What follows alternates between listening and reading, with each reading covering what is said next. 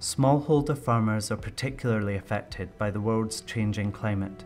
One company has come up with a simple and affordable solution that has already helped hundreds of farmers. My name is Kaushik. I'm from Hyderabad, India. I'm a social entrepreneur and the CEO of Kheyti. The Kheyti greenhouse in a box was designed to solve the challenges of climate risk and the effects of climate change in Indian agriculture. Climate change not only affects people in cities, but more importantly wipes out huge swaths of agriculture.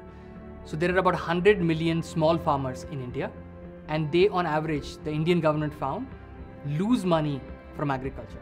The climate decides whether they succeed or they fail. And that risk is getting worse every year due to climate change. For the longest time, agriculture was a little bit in sync in nature, but over the last 50-100 years, the overuse of fertilizer, overuse of pesticides, overuse of other unsustainable farming practices have depleted soil health and have also caused pollution in the air, pollution in the water, and increase in global warming. So the Kheyti greenhouse in a box is a low-cost modular greenhouse that helps smallholder farmers achieve three things. First, it increases their incomes by increasing yield 7 times and helping them grow food throughout the year. Second, it protects that income from climate change by having covering materials which protect from heat, rain, pests, and hail. And the third is that it makes their farming more sustainable by using 1/50th the water when compared to traditional cultivation and much lesser pesticides and fertilizers.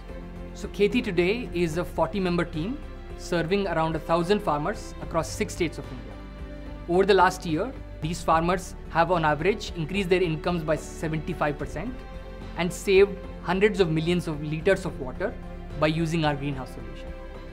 Even though there's so many kinds of problems, I'm mostly optimistic about the future because I see that together there is a solution to this problem.